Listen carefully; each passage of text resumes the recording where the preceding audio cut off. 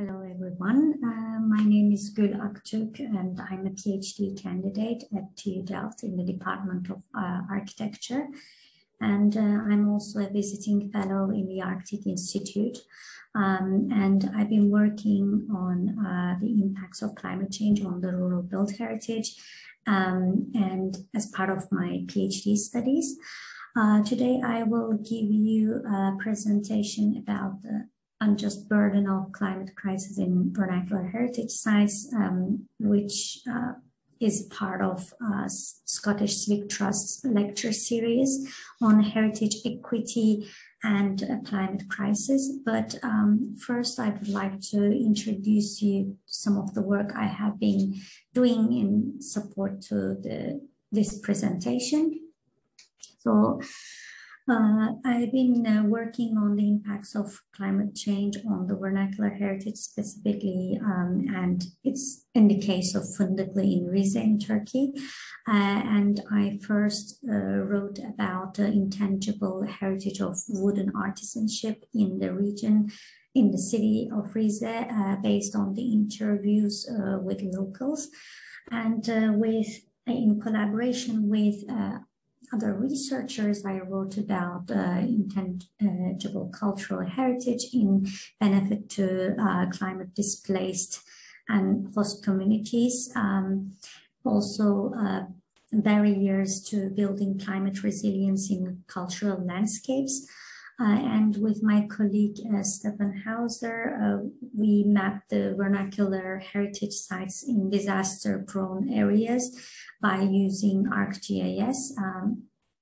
And currently I'm working on a research paper in collaboration with Hannah Flack from Historic England, which is currently under publication process. And in my talk today, I will present some of the findings building on these works. And if you want to find out more about these works, you can find them online.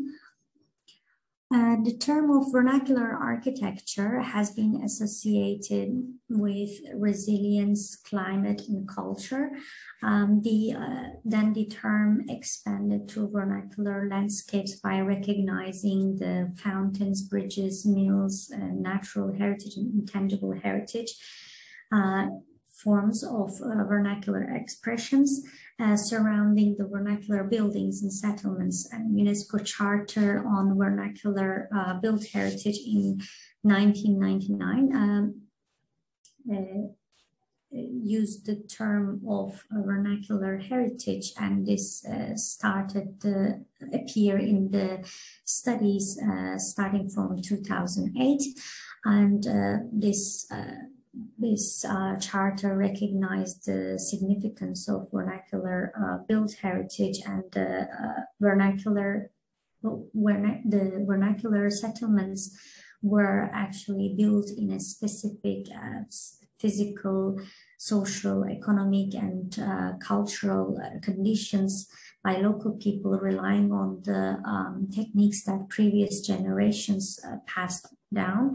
The building decisions behind these settlements were never coincidental or arbitrary. Climate knowledge is embedded in vernacular settlements and lifestyles, along with other determinants such as environmental, cultural, and societal. Vernacular built heritage globally may be considered resilient and sustainable in most cases. However, its historical value, integrity, significance can be adversely affected by the exposure to changing extreme climate conditions, particularly maladaptation, loss of heritage, and traditional knowledge are among such deteriorations. And another implication of these events can be climate migration, with increasing displacements of agricultural-driven communities from rural to urban areas. And rural populations, particularly in mountain valleys, are already susceptible to slow onset events like desertification, land and degradation, forest degradation, increasing temperatures, crop failures, and threats on livestock and abandonment. Despite of these challenges that vernacular settlements faces in climate crisis, it is the least mentioned form of cultural heritage in climate and heritage studies. Climate change often deals with broader scales, national, regional, and urban scales, while heritage sites, particularly vernacular heritage studies, focus on building scales. And aside from the scale gap, the documentation of vernacular heritage sites is often insufficient to address these challenges of climate change. This is why I conducted interviews with locals to better understand the vernacular heritage sites under threat. So I studied the case of Fındıklı in the city of Rize, which is located in the northeast part of Turkey, due to two reasons. The first one is the area receives the highest humidity and precipitation and experiences extreme rainfalls, flooding, and landslides. Second, the city and district is rich with cultural and natural heritage sites. Fındıklı has 31 villages and neighborhoods in which many settlements are scattered and sparse in the hinterland. Fındıklı has river plains and valleys that were formed by main three rivers from west to east, Arılı, Çağlayan, and Sümer. And the spots that you see in the map shows the areas where I conducted the interviews with locals in the district. Due to steep terrains and narrow strip coastline, arable lands are quite limited in the area, and the local economy of the district of Fındıklı primarily relies on the tea and hazelnut cultivation, fruit farming, and fisheries, beekeeping, and livestock cultivation. There are many tea factories in the city of Rize, and while in Fındıklı tea tea is cultivated by small land holders, and among all the agricultural activities, the tea plantation has become the most important economic income for the area, as the city meets the tea demand in the country. Fındıklı in Rize is rich with vernacular built heritage such as mosques, stone bridges, and traditionally built stone infilled timber houses, mills, barns, kilns, archaeological sites, natural heritage sites such as waterfalls, plateaus, and forests, and intangible heritage such as timber artisanship, stonemasonry, coppersmithing, basket making, weaving, and cornbread making, in addition to other representation of food culture. The builders chose local materials such as stone from nearby rivers and chestnut timber from the forests that could withstand the rainfall, water, and extreme humidity, to build these houses with modular design. And vernacular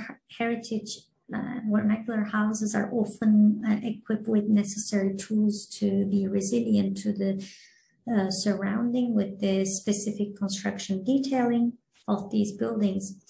Vernacular houses are, even though survive approximately 250 years, are particularly vulnerable to changing climate, along with other pressures such as economic developments in the hinterland, decline in rural population, and abandonment. This study primarily relies on the interviews conducted with local people and on-site observations, notes undertaken during January and July 2019. I conducted first field work on the selected case area for a week in January 2019, while a second case visit was carried out for 2 weeks in July 2019. In total, 16 unstructured interviews were conducted face-to-face with 14 people from 4 different villages and 1 from the administrative center of the district. In-depth interviews were carried out using snowball sampling technique, and all interviews were audio recorded and video recorded, transcribed and translated from Turkish to English, keeping the meaning of the local terms. Interviews revealed a lot of information on the past traditional knowledge, current problems of flooding, landslide, and rainfalls, in addition to climate resilient futures of vernacular heritage. According to the statements of locals in the past, the vernacular buildings were built on the higher end of the cornfields, so that the rainwater carried the scat of the animals down to slope to fertilize the land. The reason behind this settlement pattern is the close proximity to water sources, exposure to solar radiation in the morning, and manage their lands, farmlands, and to face the beautiful landscape. Dealing with microclimate, local communities were self-reliant in the selection of building sites. Regarding the past settlements, locals addressed that there was a swamp, and locals mainly did not settle in the city center due to these reasons of the area was a swamp and the issue of the mosquitoes. According to a folk story, location of the house used to be determined after hanging a meat in the selected site for 3 months in the past. So the rotten part of the building, the rotten part of the meat signaled the area received high precipitation and humidity, which could deteriorate the timber. This is why this area would not be considered as suitable for construction site. In the past, there was no need to construct a retaining wall behind the houses, as the walking path behind the building did not exceed 1.5 meters. The snow cover used to increase the load on the roofs in the past, and the locals would clear the roofs from the snow weight, which was relatively higher compared to today's weather conditions. Villagers used to, they mentioned that the 1.5 to 2 meters high snow would cover the village, and the villagers would help each other out to shovel the snow on the roofs with the help of stairs. Today, homeowners descended from local craftspeople restore their houses and with their own knowledge.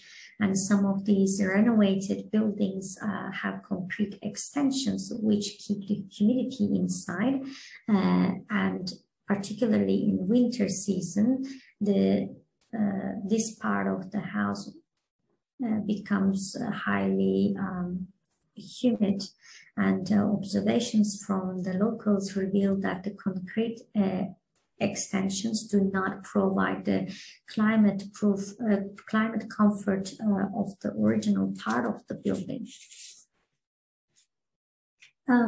More than half of the interviewees mentioned the flooding, landslides, and extreme rainfalls as major challenges induced by climate change, whereas remaining linked to the events from human interventions and natural disasters. The locals mentioned flooding in 2016 was the most serious one, and the damage in the Beydere village was particularly severe. They revealed that Çağlayan River was similarly flooded, and the road to the villages were closed. And in the first visit to the fields, locals repeated that Beydere village was a landslide zone, but the observations on the second case trip revealed that even though the Çağlayan village had relatively a low risk, now carries a higher risk to the river flooding. Today, there is flood defense constructed by the hydraulic works along the river of Çağlayan, although the area was relatively safer in comparison to the other villages. According to one historic homeowner, the land facing rear facade eroded twice. A very big storage house was drifted during the flood. There are few storage houses that were lost as such, and some of the buildings in Aslandan and Beydere villages were damaged by this flooding. Beydere village, in more elevated topography, concurrently appeared in the mentions of locals as the most affected area by the floods and landslides, a disaster region due to the frequency of these events.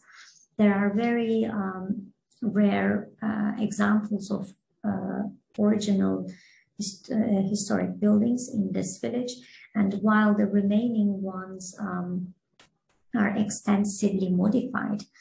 Following statements on Beydere village, Karali village was also mentioned as a landslide zone where historic buildings were damaged.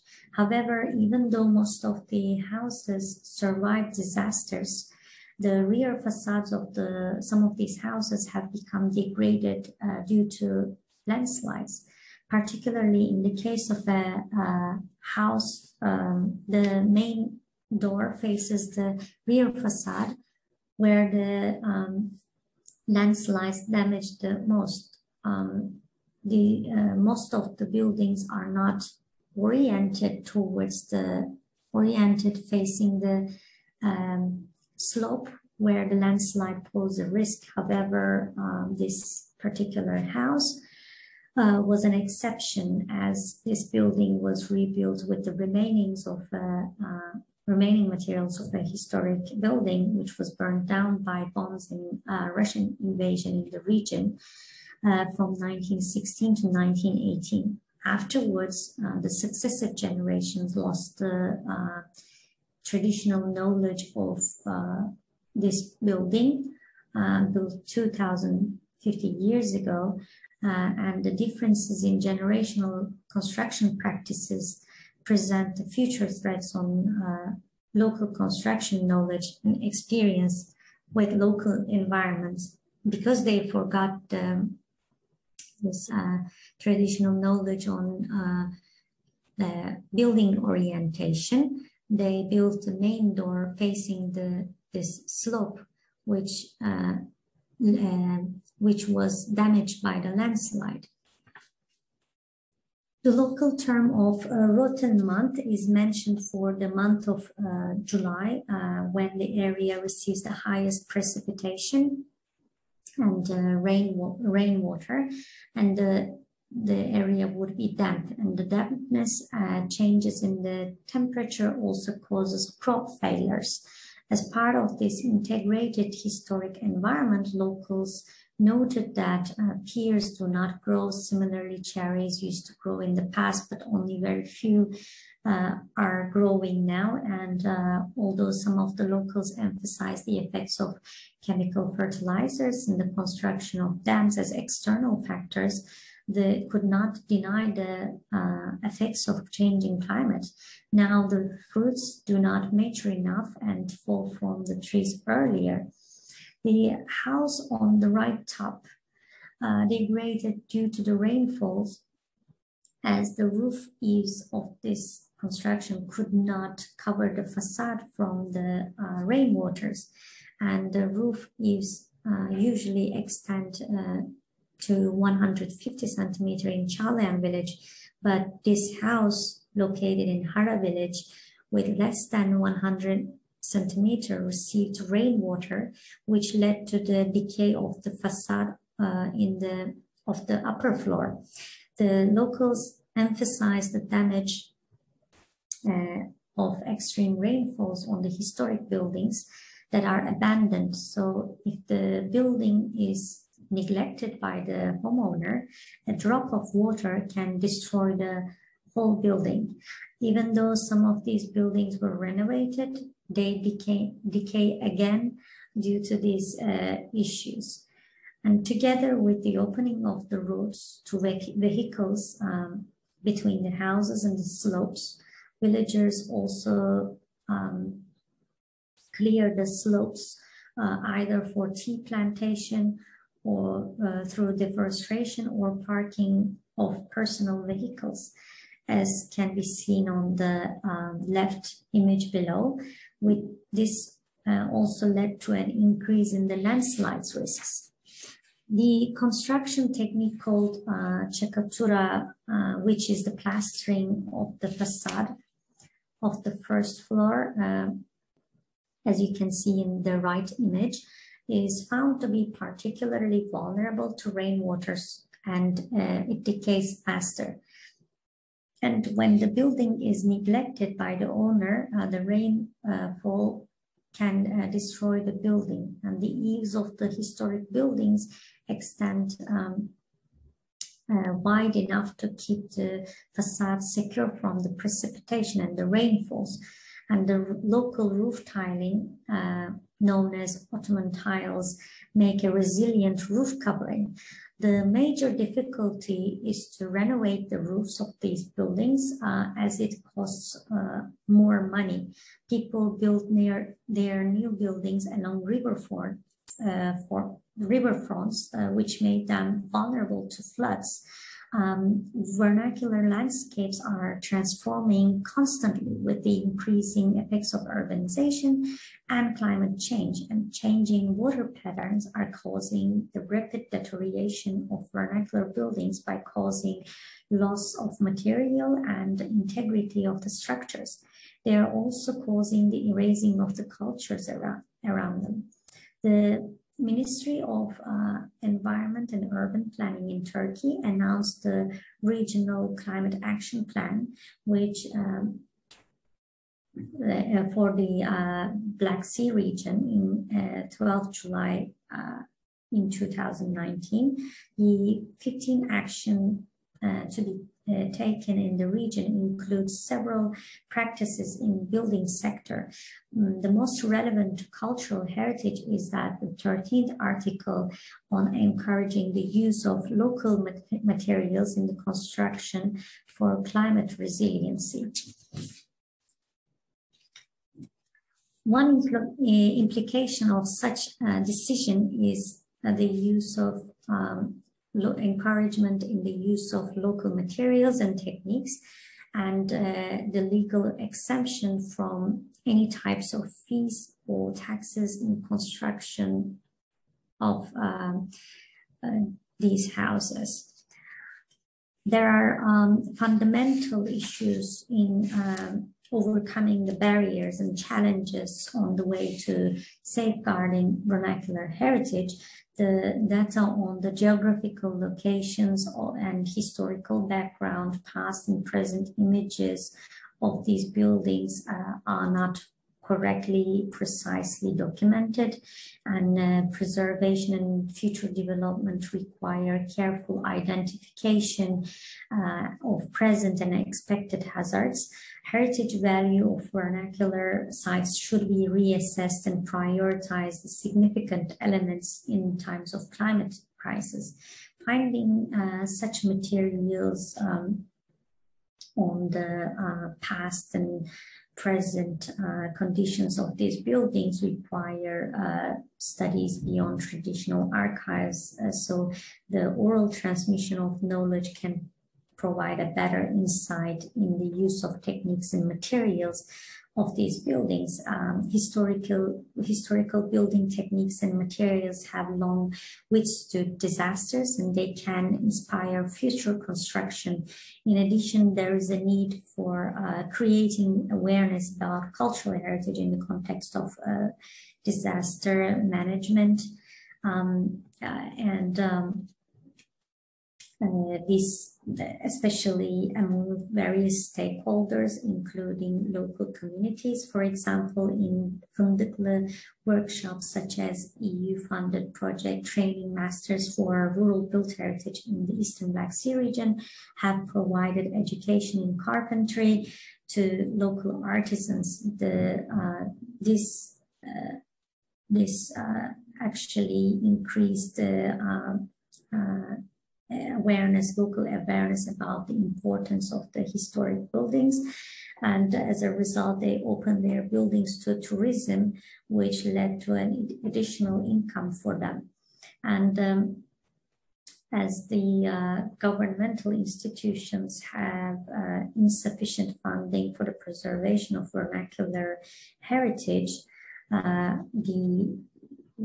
there is a need for this promotion of this type of heritage, especially in facing contemporary challenge of climate crisis. We need to reevaluate our understanding of climate resiliency in the context of vernacular heritage sites.